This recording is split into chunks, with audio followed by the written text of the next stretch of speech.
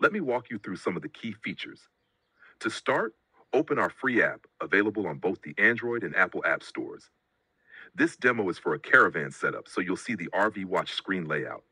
With the free version, you can track the last location, battery voltage, and total distance traveled. On the main screen, you'll see these details: battery voltage, distance, and the last known location. If you want to change the device name, click on the gear icon in the top left corner. Other settings are not available in the free version. At the bottom, you'll find the main navigation buttons: Home, Logs, and Account. You are currently on the home page. The Logs feature is unavailable in the free version. In the Account tab, there's a green Upgrade button next to the device name, allowing you to unlock additional features. You'll also find the user manual, options to add new devices, and the ability to update your account details here.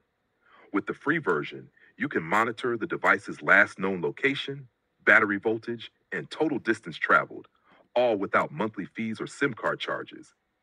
It's perfect for basic tracking and servicing.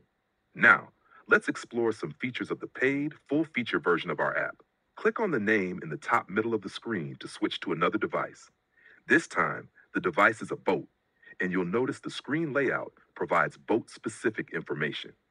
This version will send you push and email notifications when something unexpected happens, such as arming disarming via the remote controller, low battery, power disconnection, motion detection, door switch activation, shore power changes, bilge pump running, high roll, or high water detection. Our system ensures you receive notifications even when the phone app is in sleep mode or hasn't been opened for a while. In the notification settings, you can select when you want to be notified, depending on whether the system is armed or disarmed.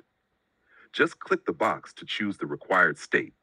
On the left, there's a gray shield icon indicating that the device is disarmed. When armed, the shield turns green. You can arm or disarm the system by clicking the shield icon or using the supplied remote controller. If the remote is used, you'll receive a notification to stay informed. Next, you'll see the battery voltage and an icon representing it. The color of the icon changes depending on the battery level. Then there's the siren button, which shows whether it's in auto or manual mode. In manual mode, the siren sounds for 20 seconds when you press the button. In auto mode, any motion sensor or door switch can trigger the siren for about 25 seconds.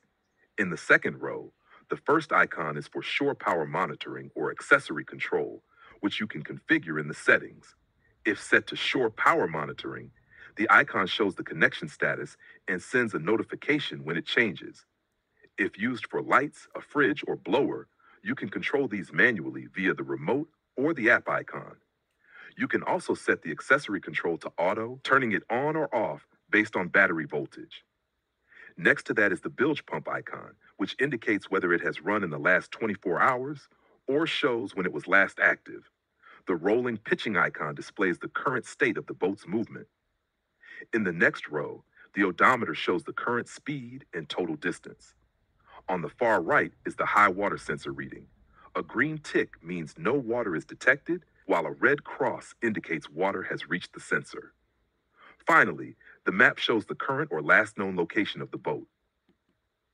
This full-feature version offers advanced monitoring and control options, tailored for both RVs and boats. If you want peace of mind about your boat or caravan, please visit our website to place an order, w.boatalarm.co.nz or rvhwatch.co.nz.